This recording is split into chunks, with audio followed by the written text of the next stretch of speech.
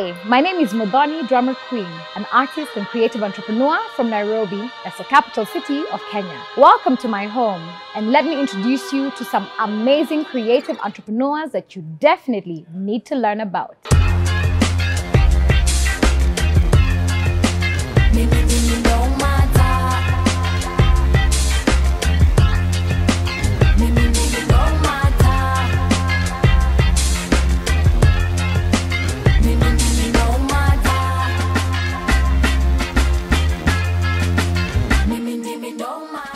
So Carol, it's really good to see you. Maybe you could tell me a little bit about the work you do at Lemon Slice. Okay, so I'm actually a company director, but for the purposes of film, which is the department that I work in, I am a producer. And the job of a producer literally encapsulates everything from before an idea exists until you see it in the cinema and until it's sold for however long it's sold for. So I am the first person on the team before anybody else comes on board to make anything, whether you're making something for television, whether you're making something for film, which is cinema, or if you're making something for digital.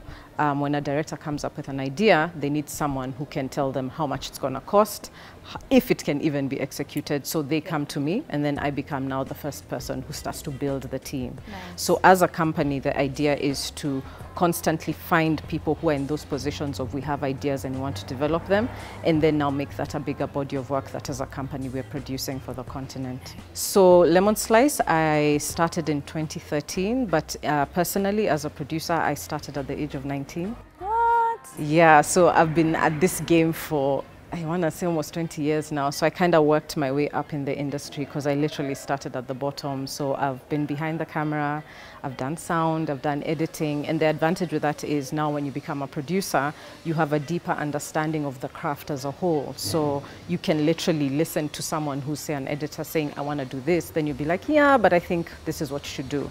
So from a leadership point of view, it gives you a lot to fall back on because you see the full vision before anyone comes to pitch their idea to you. That's a really remarkable journey.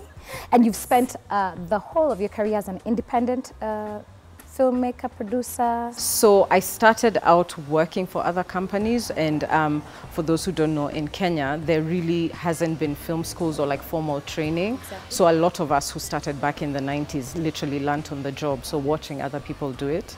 But then many years later, about 6-7 years later, I went to film school in South Africa where I formalized my training. And throughout, even when I started, I did start on set. I literally started behind the camera doing the hands-on work.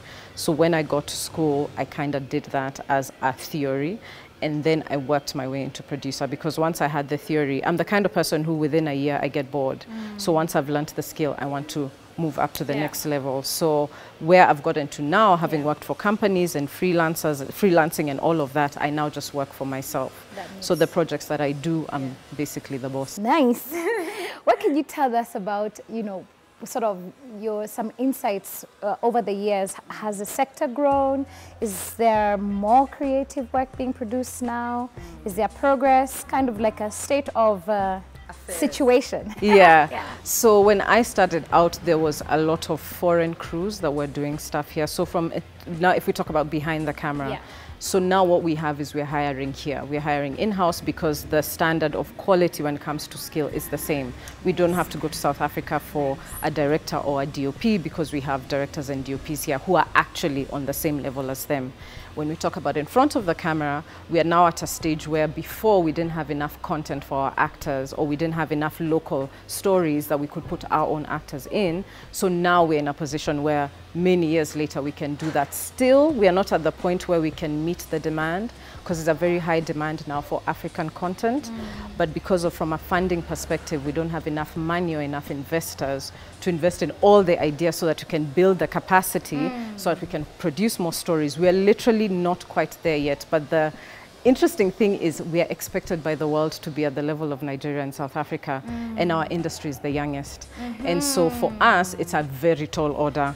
So we are going out there. So that's why someone like me will do like film and TV and news and literally every medium so that we can meet that demand. Well, in a place like South Africa, you can literally just be a film producer or just be a commercials producer.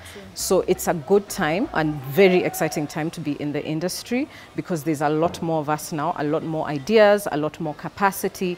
What we need is a lot more investment so we can meet that demand. Nice. Thank you for your time. You're welcome. Thank you. Yeah.